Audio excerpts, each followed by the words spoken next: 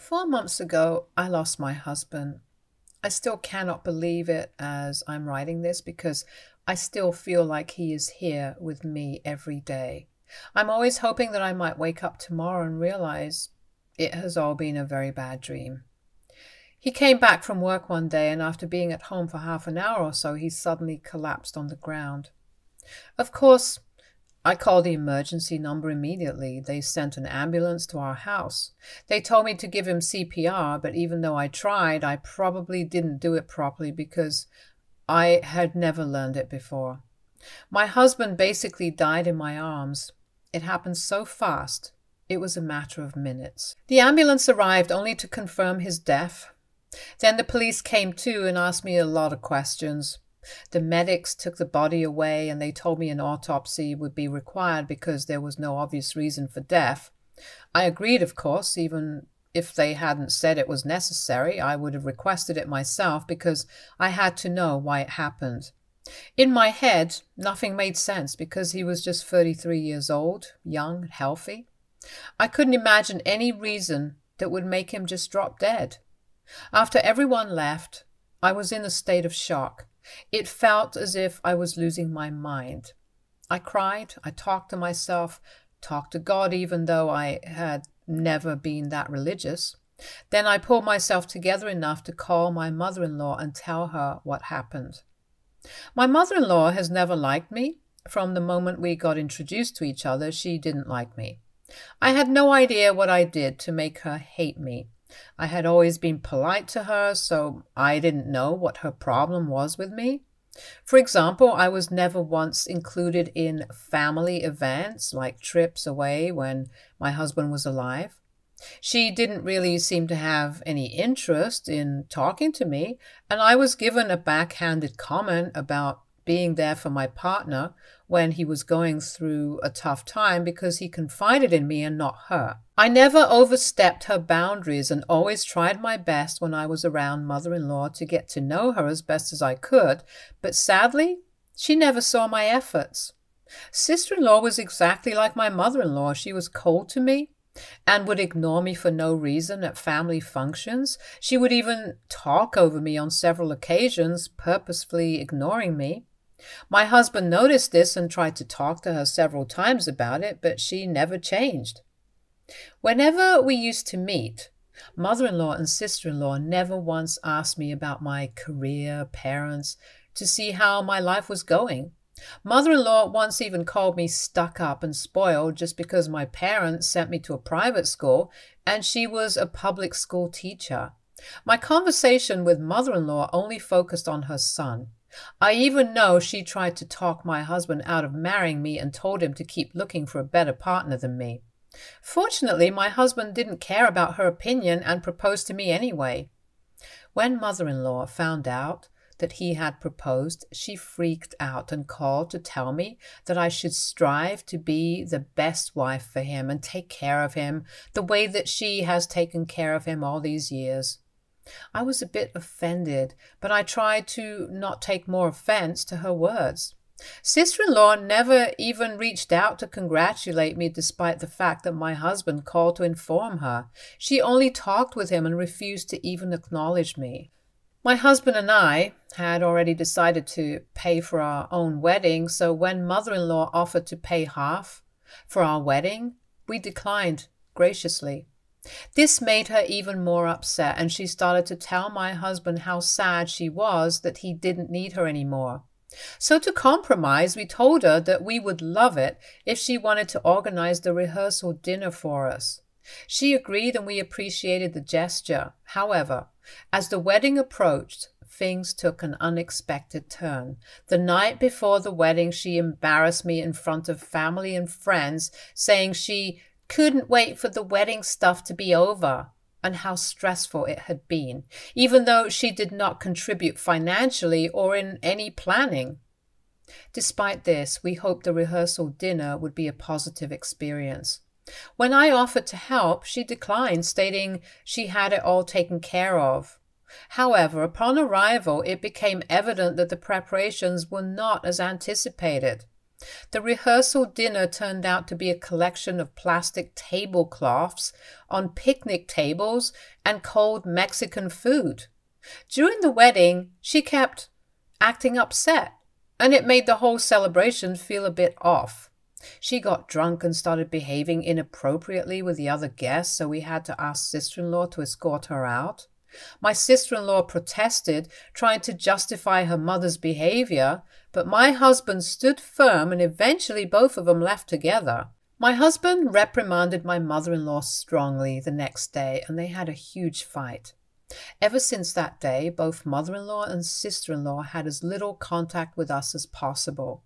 Years passed since we ever talked with them, so when my husband passed away, I had to gather my courage and give my mother-in-law a call to tell her about what had happened.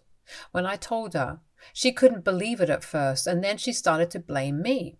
She was yelling that it was my fault that I killed her son and that she was going to make me pay for it.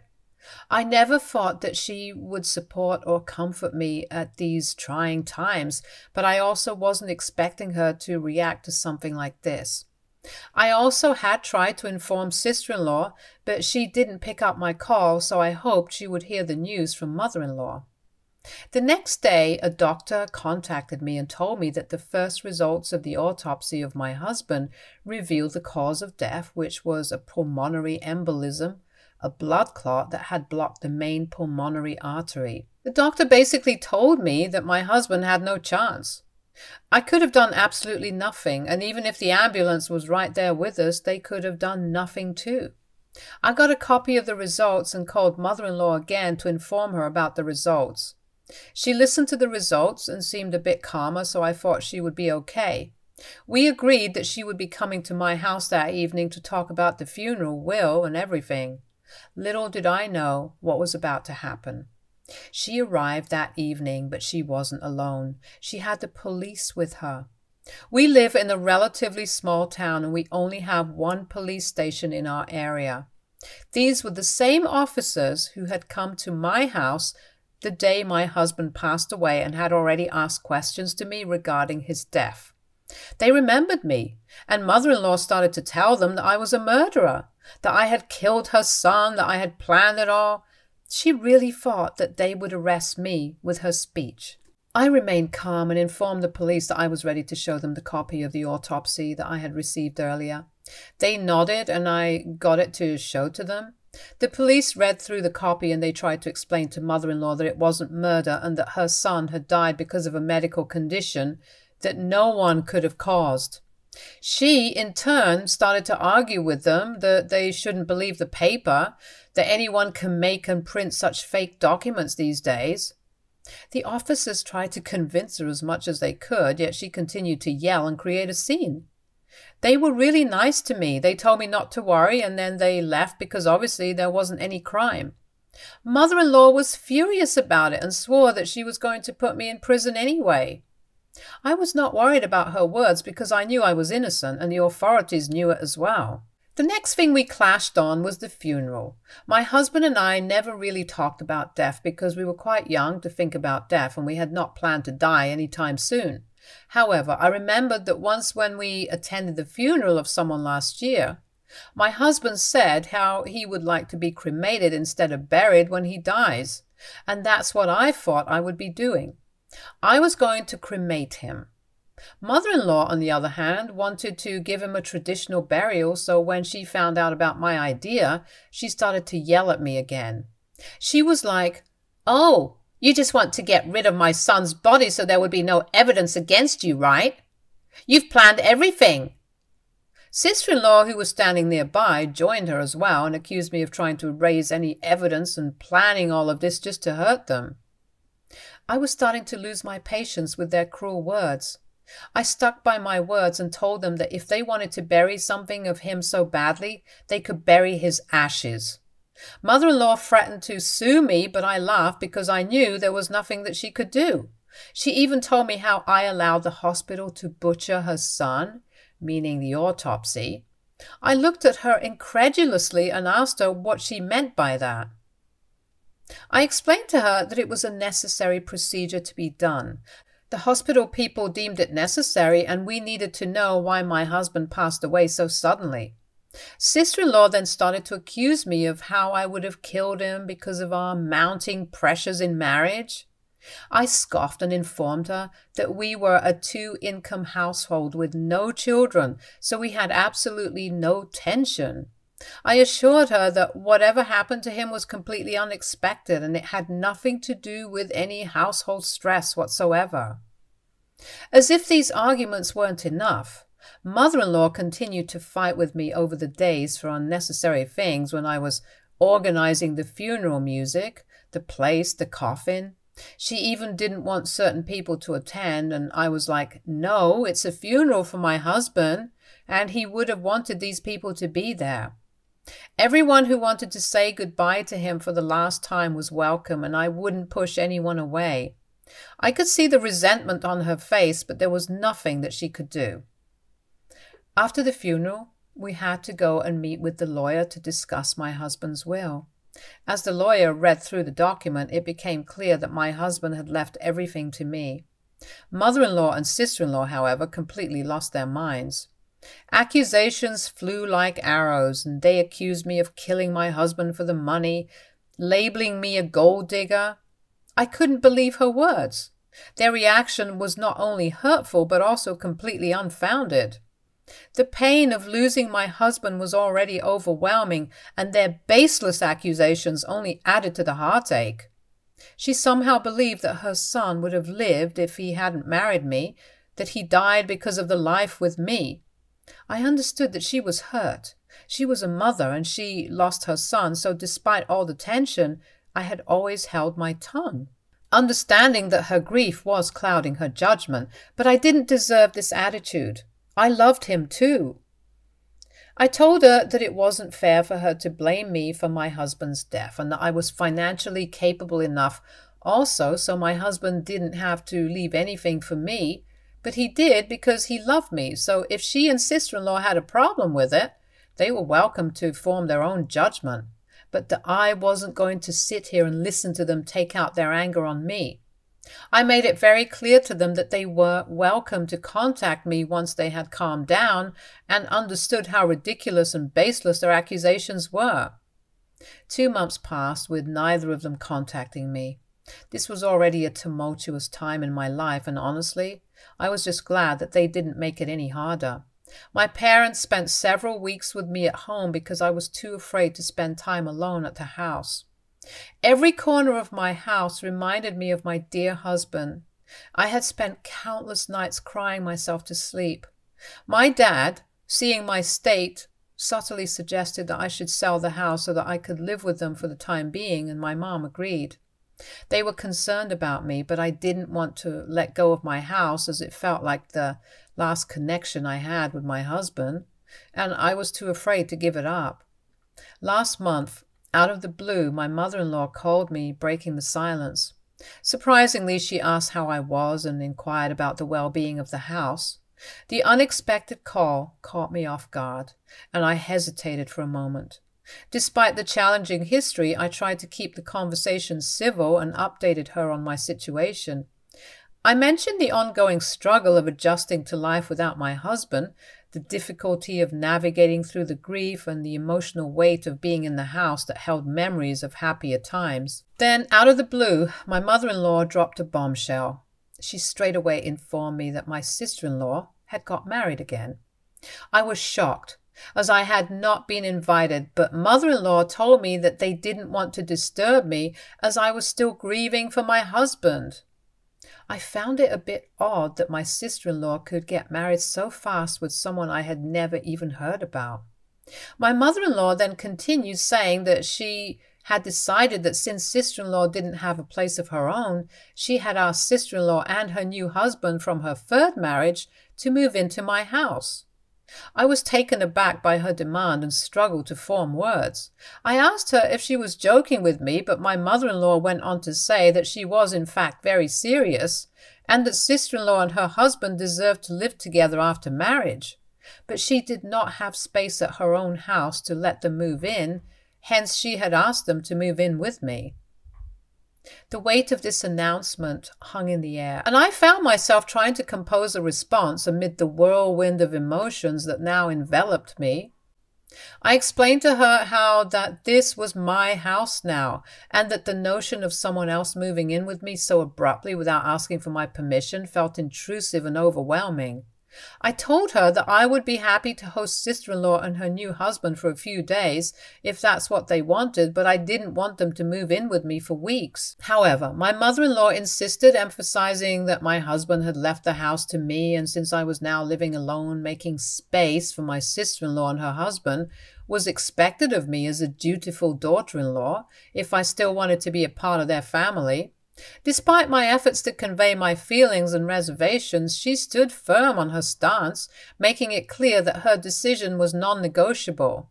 The weight of her words left me grappling with a sense of helplessness. Despite how much I protested that this was my home, my mother-in-law argued that as a widow living alone, I had the space and resources to accommodate them temporarily. Frustrated and unwilling to engage in a prolonged argument, I was about to tell her if sister-in-law and her husband ever showed up on my doorstep, then I would call the police. But suddenly an idea sparked in my mind.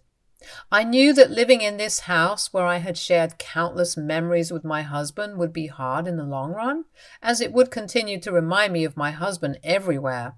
So if sister-in-law and her new husband wanted to live in this house, they were welcome to do so, as long as they paid their own bills. I also knew that if I told mother-in-law right then about my plan, she wouldn't agree and make an issue out of this as well, so I kept quiet and simply decided to agree to her absurd demand. I called up my parents and informed them of my plan with my sister-in-law, and they told me that they had my back. Slowly, I began to unpack my belongings so I could move in with my parents, making room for my sister-in-law and her husband. Meanwhile, to transfer the utility bills to my sister-in-law's name, I diligently reached out to each utility provider. I informed them of the recent changes in the occupancy of the house and inquired about the essential steps to update the billing information for the bills. I filled out the necessary forms so that they would now be billed to my sister-in-law. When the day arrived for them to move in, I handed over the keys and explained that as a wedding present, they had the entire house to themselves. Sister-in-law was overjoyed and called up my mother-in-law in excitement, who seemed pleased that her daughter and her new spouse could live without any disturbances. Watching them rejoice, I think they both believed that I had given in to their demands and given up my house entirely to sister-in-law. I shifted back into my parents' place and have been living with them ever since. My parents still kept my old room, so it feels nostalgic to be back here. I feel much better here than how I felt back in my house. When the month ended, I think bills started arriving, addressed not to me but to sister-in-law. Electricity, water, and other utilities, all in her name. Confused and frustrated, sister-in-law called me demanding an explanation. It was then that I calmly informed her that since she and her mother wanted to live in my place, they would be responsible for all the bills. You see, before moving out, I had shifted all the bills to her name except for the deed of the house. Sister-in-law erupted in a fit of rage, shouting and expressing her displeasure. She threatened that she wouldn't be paying the bills. I scoffed at her and told her that if she didn't pay the bills on time, she would have to then pay the fines, which would be coming in her name as well. This pissed her off even more, and she continued to yell while I smiled in satisfaction. Soon after, my mother-in-law called, yelling at me for daring to charge her daughter for bills. She claimed that my sister-in-law and her husband couldn't afford it as they were almost broke, and that I should pay their bills from the goodness of my heart.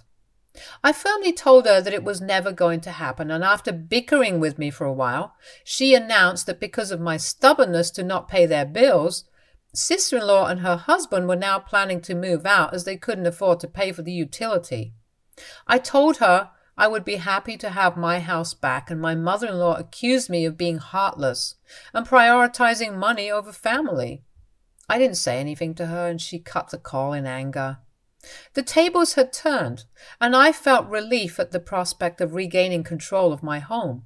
What was initially a scheme by my mother-in-law to inconvenience me had backfired on her and sister-in-law. I couldn't help but feel a sense of satisfaction knowing that I had not only stood my ground but also exposed the hypocrisy of their demands. However, I do feel a bit guilty, and I'm here on Reddit wondering if what I have done makes me an a-hole. Update 1. Thank you to everyone who have shown their support for me. I have been so sad ever since my husband passed away, but reading all your comments and your personal experiences with losing loved ones makes me feel a bit better to know that I am not alone. To answer the most important question that everyone keeps asking on why I even allowed my sister-in-law and her husband to move in the first place, it's because my mother-in-law is not an easy person to argue with. She's extremely narcissistic and will do anything to have her own way. I also knew that ever since the lawyer had announced that my husband had left the house for me, she had her eyes on it. My sister-in-law is just a pawn in her play who goes along with whatever her mom wants. I'm sure they thought that when I moved out that I had cleared their way to take over the house, and they had not expected any retribution. My sister-in-law and her husband have moved out, and she has begged me to pay the outstanding bills as she has no money and doesn't want to be penalized. I have agreed to pay the bills for last month to clear her due, and will then change the utilities to my name now that she won't be staying in the house. I guess my sister-in-law has learned a valuable lesson. Update 2. It's been an interesting last week. As you know, since my last update, my sister-in-law moved out of my house in frustration after she found out that the bills were coming to her name. I cleared her dues once I saw for myself that she had genuinely moved out of the house. I have changed all the locks in the house. For the time being, I'm still living with my parents.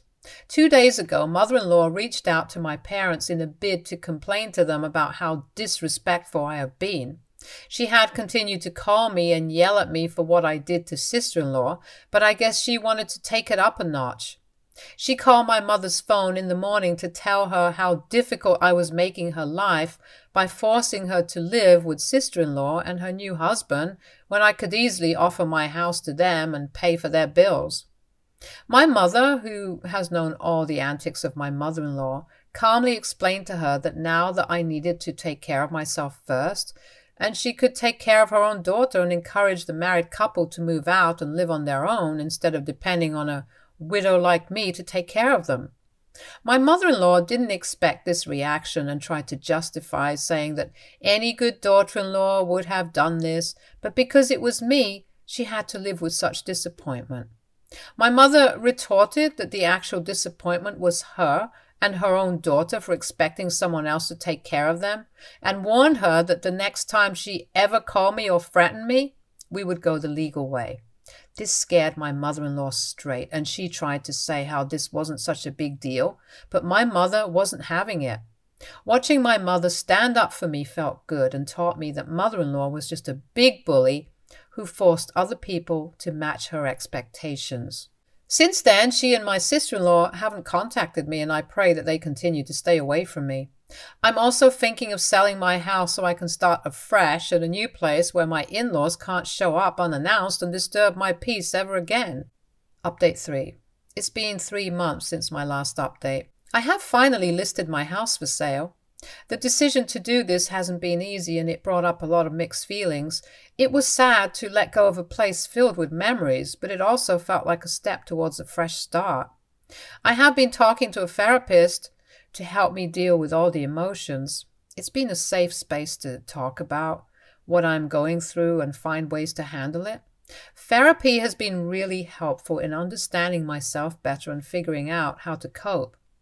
Dealing with grief is tough, and every day is different.